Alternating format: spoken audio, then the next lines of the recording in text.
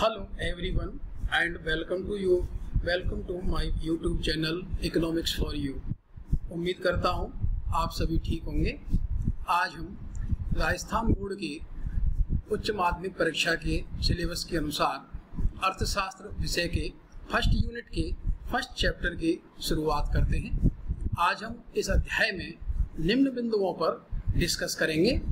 Number 1, अर्थशास्त्र क्या है, अर्थशास्त्र की विशेषताएं, समष्टि एवं व्यष्टि अर्थशास्त्र, अर्थशास्त्र की प्रकृति, आर्थिक विश्लेषण की विधियां एवं उसकी मान्यताएं, उत्पादन संभावना वक्र, प्रोडक्शन पॉसिबिलिटी कर्व की अवधारणा, अर्थव्यवस्था की केंद्रीय समस्याएं, अवसर लागत एवं सीमांत अवसर लागत की अवधारणा, अर्थव्यवस्था से आशय एवं अर्थव्यवस्था के प्रकार। अब सर्वप्रथम हम अर्थशास्त्र क्या है इस बात को डिस्कस करते हैं। सबसे पहले 1776 में एडम स्मिथ ने अपनी पुस्तक an inquiry into the nature and causes of the wealth of Nations, या जिसको हम संक्षेप में वेल्थ ऑफ नेशंस के नाम से भी जानते हैं, उस पुस्तक में अर्थशास्त्र के संबंध में व्यवस्थित रूप से विचार प्रस्तुत किए थे। इसलिए इनको अर्थशास्त्र का जनक कहा जाता है। इन्होंने अर्थशास्त्र को धन का अध्ययन बताते हुए कहा था कि अर्थशास्त्र में राष्ट्रों के धन के कारण और उसकी प्रकृति का अध्ययन किया जाता है। इसके बाद समय समय पर अनेक अर्थशास्त्रियों द्वारा अर्थशास्त्र की अलग अलग प्रकार से परिभाषाएं दी गईं। इन परिभाषाओं को सामान्य रूप से 5 भागों में बांटा जा सकता है, जिनमें पहले ये धन आधारित परिभाषाएं, जिनमें मुख्य रूप से एडम स्मिथ का नाम आता है। नंबर 2, कल्याण आधारित परिभाषाएं, जिनमें मुख्य रूप से मार्शल द्वारा दी गई परिभाषा को शामिल करते हैं। नंबर 3, सीमितता आधारित परिभाषाएं, जिसमें मुख्य रूप से रॉबिन्स का नाम लिया जाता है। नंबर 4, विकास आधारित परिभाषाएं, जिसको मुख्य रूप से सैमुअल्सन द्वारा दिया गया है। और नंबर 5, आवश्यकता विहीनता आधारित परिभाषाएं, जिनको जे.के. मेहता के द्वारा दिया गया है। धन आधारित परिभाषाओं में एडम स्मिथ ने अर्थशास्त्र को धन का अध्ययन या धन का विज्ञान माना है। मार्शल ने अर्थशास्त्र को परिभाषित करते हुए मानव के आर्थिक कल्याण के अध्ययन का मार्ग जिस विषय में खोजा जाता है उसे अर्थशास्त्र का नाम दिया है। रॉबिन्स ने इसे असीमित आवश्यकताओं और सीमित साधनों के मध्य चयन का विज्ञान बताया है। सैमुअल्सन ने इसे विकास से जोड़ते हुए आर्थिक क्रियाओं के गत्यात्मक विश्लेषण पक्ष पर विशेष बल दिया है। Professor JK. मेहता ने अर्थशास्त्र को लोगों द्वारा आवश्यकता विहीनता की स्थिति प्राप्त करने हेतु सहायक अध्ययन के रूप में परिभाषित किया है। संक्षेप में हम यह कह सकते हैं कि अर्थशास्त्र व्यक्तियों या राष्ट्रों के द्वारा साधनों की सीमितता से उत्पन्न चुनाव से संबंधित समस्याओं के अध्ययन का विज्ञान और उनका समाधान खोजने की कला है। नंबर 2, अर्थशास्त्र की विशेषताएं। इन परिभाषाओं के आधार पर ही हम अर्थशास्त्र की कुछ विशेषताएं बता सकते हैं, जिनमें मुख्य रूप से हैं। पहले, अर्थशास्त्र सामाजिक विज्ञान की ही एक शाखा मानी जाती है। नंबर 2, इसके अंतर्गत लोगों एवं अर्थव्यवस्था के आर्थिक पक्ष का अध्ययन किया जाता है। नंबर 3, इसका संबंध मुख्य रूप से असीमित आवश्यकताओं एवं सीमित साधनों और वैकल्पिक उपयोग वाले साधनों के चयन करने से होता है। अब इन सारी चीजों को जानने के बाद जो अर्थशास्त्र के मुख्य विभाग व्यष्टि एवं समष्टि अर्थशास्त्र, जिनको माइक्रो इकोनॉमिक्स और मैक्रो इकोनॉमिक्स के नाम से जानते हैं, इसके बारे में अब हम चर्चा करेंगे। सन 1933 में रेगनर फ्रिस द्वारा सर्वप्रथम अर्थशास्त्र को 2 भागों व्यष्टि अर्थात माइक्रो और समष्टि अर्थात मैक्रो अर्थशास्त्र में विभाजन किया गया था। यहाँ आप परीक्षा की दृष्टि से भी किस अर्थशास्त्री ने इनका विभाजन किया, ये नाम हमें अवश्य रूप से याद रखना है। माइक्रो शब्द की उत्पत्ति ग्रीक भाषा के माइक्रोस MICROS माइक्रोस से मानी जाती है, जिसका अर्थ सूक्ष्म होता है, जबकि मैक्रो शब्द की उत्पत्ति ग्रीक भाषा के मैक्रोस MACROS से मानी जाती है, जिसका अर्थ व्यापक या विस्तृत होता है।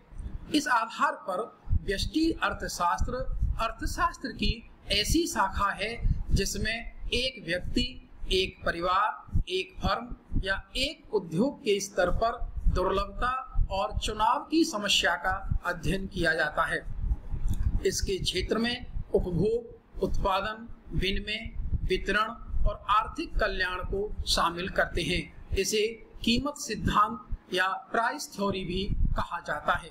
यहाँ हमें यह ध्यान रखना है कि व्यक्तिगत आर्थिक समस्याओं का अध्ययन अर्थशास्त्र की जिस शाखा में हम करेंगे उसको ही हम व्यष्टि अर्थशास्त्र कहते हैं। वहीं दूसरी ओर समष्टि अर्थशास्त्र अर्थशास्त्र की ऐसी शाखा है जो कि संपूर्ण अर्थव्यवस्था के स्तर पर आर्थिक प्रश्नों या आर्थिक समस्याओं का अध्ययन करने से संबंधित होती है, जैसे बेरोजगारी, मुद्रास्फीति, आर्थिक मंदी की समस्याएं आदि। इसके क्षेत्र में मुख्य रूप से राष्ट्रीय आय एवं रोजगार, सामान्य कीमत स्तर, आर्थिक विकास, वितरण का समष्टिगत सिद्धांत आदि को शामिल किया जाता है।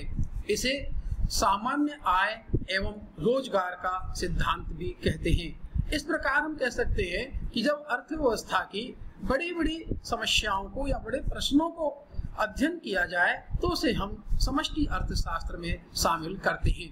अब प्रश्न ये भी आता है, यदि हमें व्यष्टि और समष्टि अर्थशास्त्र का तुलनात्मक अध्ययन या उनमें अंतर करने को कहा जाए तो इन परिभाषाओं के आधार पर कुछ मुख्य अंतर हम इस प्रकार बता सकते हैं। नंबर 1, व्यष्टि अर्थशास्त्र व्यक्तिगत स्तर पर चुनाव और दुर्लभता की समस्या से संबंधित है। यहाँ चुनाव और दुर्लभता का संबंध साधनों की उपलब्धता से होता है, जबकि समष्टि अर्थशास्त्र संपूर्ण अर्थव्यवस्था के स्तर पर इन्हीं समस्याओं का अध्ययन करता है। नंबर 2, व्यष्टि अर्थशास्त्र की मुख्य समस्या कीमत निर्धारण की होती है, जबकि समष्टि अर्थशास्त्र की केंद्रीय समस्या राष्ट्रीय आय एवं रोजगार का निर्धारण करने से होती है। नंबर 3, व्यष्टि अर्थशास्त्र में बचत करना अच्छा माना जाता है, जबकि समष्टि अर्थशास्त्र बचत को एक बुराई मानता है, जिसे बचत का विरोधाभास कहा जाता है। यहाँ बचत का विरोधाभास समझना बहुत महत्वपूर्ण होता है। वास्तव में जब सामूहिक रूप से बचतें की जाती हैं तो उससे मांग में कमी आती है, मांग में कमी आने से उत्पादन कम होता है, उत्पादन कम होने से रोजगार घटता है, रोजगार घटने से आय में कमी आती है और आय में कमी का परिणाम बचतों पर पड़ता है, अर्थात बचतें कम हो जाती हैं। इसीलिए ये कहा जाता है यदि एक व्यक्ति बचत करता है तो कोई विशेष प्रभाव नहीं पड़ता, लेकिन सामूहिक रूप से बचतें करने पर बचतों पर ही विपरीत प्रभाव दिखाई दे सकता है। इसी को हम बचत का विरोधाभास भी कहते हैं। नंबर 4, व्यष्टि अर्थशास्त्र में व्यक्तिगत इकाइयों का तब अध्ययन किया जाता है जब वे संतुलन अवस्था में होती हैं, जबकि समष्टि अर्थशास्त्र में संपूर्ण अर्थव्यवस्था का अध्ययन तब किया जाता है जब वहां असंतुलन की अवस्था पाई जाती है। इन चारों अंतरों में आप मुख्य रूप से बचत के विरोधाभास को अलग से भी आप याद कर सकते हैं, क्योंकि परीक्षा की दृष्टि से इसका बहुत महत्व है और इस पर प्रश्न भी अलग से पूछा भी जाता है। अब डिस्कस करेंगे हम अर्थशास्त्र की प्रकृति। इसमें हम इस बात का अध्ययन करेंगे कि अर्थशास्त्र कला है या विज्ञान, क्योंकि कोई भी विषय विज्ञान यदि होता है तो उसके अपने नियम और सिद्धांत होते हैं जिनके आधार पर हम भविष्यवाणी कर सकते हैं या पूर्वानुमान लगा सकते हैं। अर्थशास्त्र में भी ऐसे सभी गुण पाए जाते हैं और इसे हम इस आधार पर विज्ञान कह सकते हैं, लेकिन इसमें जो कि सारी क्रियाएं मानव से संबंधित हैं और मानव के व्यवहार के बारे में कुछ निश्चित रूप से नहीं कहा जा सकता, इसलिए उसके परिणाम भी पूर्व सुनिश्चित नहीं हो सकते। इसलिए हम प्राकृतिक विज्ञान के स्थान पर इसे सामाजिक विज्ञान कहते हैं। वहीं दूसरी ओर अर्थशास्त्र में कला के भी गुण पाए जाते हैं। कला से तात्पर्य है कि नियमों और सिद्धांतों के आधार पर किसी समस्या का हल ढूंढना, और ये सारी चीजें अर्थशास्त्र में भी पाई जाती हैं। अतः हम कह सकते हैं कि अर्थशास्त्र कला और विज्ञान दोनों के गुण रखता है। अब हम आगे चर्चा करेंगे कि आर्थिक विश्लेषण की मान्यताएं और उसकी विधियां। सबसे पहले बात करेंगे कि आर्थिक विश्लेषण की मान्यताएं क्या हैं। मान्यताओं से मतलब है यहाँ पर कि उन तथ्य या वे कारक जिनके होने पर कोई भी विश्लेषण सत्य सिद्ध होता है, ऐसी ही मान्यताएं आर्थिक विश्लेषण लेकर चलता है। जैसे मानव का विवेकशील प्राणी होना, इसका संबंध जीव विज्ञान और भूगोल से होना, इसमें आर्थिक मानव की कल्पना लेना। आर्थिक मानव से तात्पर्य होता है कि जो आर्थिक तत्वों को अन्य तत्वों की तुलना में वरीयता प्रदान करे, जिसको हम यहाँ तीसरी मान्यता के रूप में देख सकते हैं। इसके अलावा आर्थिक विश्लेषण सामाजिक, राजनीतिक, आर्थिक संस्थाओं से संबंधित होता है तथा अन्य कारकों को इसके अंतर्गत स्थिर मान लिया गया है। आर्थिक विश्लेषण की विधियां। आर्थिक विश्लेषण करने की जितनी विधियां हैं उनको 3 आधारों पर हम बांट सकते हैं। इसमें पहला आधार होता है निर्भरता के आधार पर, और निर्भरता के आधार पर विश्लेषण 2 प्रकार का हो सकता है, आंशिक विश्लेषण और सामान्य विश्लेषण।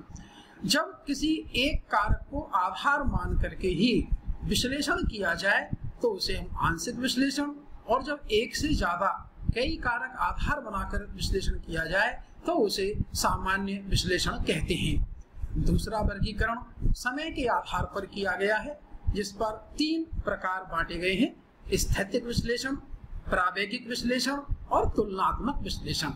जब आर्थिक विश्लेषण एक समय बिंदु से रिलेटेड होता है तो उसे हम स्थैतिक विश्लेषण कहते हैं, और जब 2 समय बिंदुओं के बीच की स्थितियों की तुलना की जा रही है तो वो तुलनात्मक विश्लेषण कहलाएगा।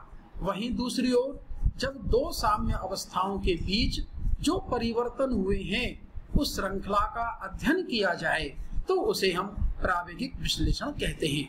ये जो तीनों शब्द हैं, इन तीनों शब्दों का प्रयोग सबसे पहले 1928 में रेगनर फ्रिस द्वारा किया गया था। यहाँ भी आप रेगनर फ्रिस के नाम को याद रखें, इस पर भी कोई प्रश्न आपसे परीक्षा में पूछा जा सकता है। तीसरा वर्गीकरण उपकरण और दिशा के आधार पर किया जाता है, जिसको 2 भागों में बांटा गया है, निगमन विश्लेषण और आगमन विश्लेषण। निगमन विश्लेषण का ऐसा तरीका होता है जिसमें किसी सामान्य सत्य के आधार पर एक विशिष्ट सत्य की जानकारी की जाए। अर्थात कोई सामान्य नियम बना हुआ है, उसके आधार पर व्यक्तिगत व्यवहार किस प्रकार का होगा, इसे हम निगमन विश्लेषण के द्वारा जान सकते हैं। वहीं आगमन विश्लेषण में व्यक्तिगत व्यवहारों का अध्ययन करके किसी सामान्य नियम की खोज की जाती है। अब